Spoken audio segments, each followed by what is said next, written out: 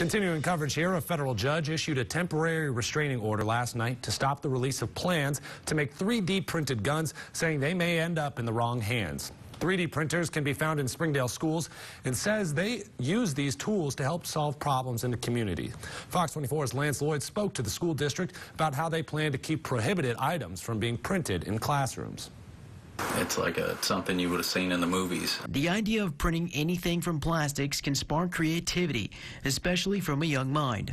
They are for kids that really love technology and love community problem solving. Springdale schools harness these printers for the purpose of education and improving the lives of others. Last year we had a project from our Don Tyson School of Innovation where they made a prosthetic for a young girl at Shaw Elementary who was born without one of her hands so that she could ride a bicycle. But with the capability of printing weapons, local law enforcement says they're aware of the dangers. Anything that's untraceable and can be used as a weapon is definitely a concern for law enforcement. Though school districts like Springdale have concerns about safety, it's confident the printing of 3D guns won't happen on his watch. From a school safety standpoint, I don't think that's anything we would need to be concerned about it in our schools.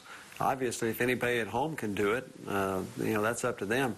And police say they'll be ready for any new threats to the public and schools. Law enforcement will evolve to meet any threat that we have to, but we just hope that we don't have to. And those using the printers in schools hope to continue teaching through technology while staying away from dangerous avenues. So today, yes, we're ahead of the curve, but 5 years from now, we don't know where the curve will be.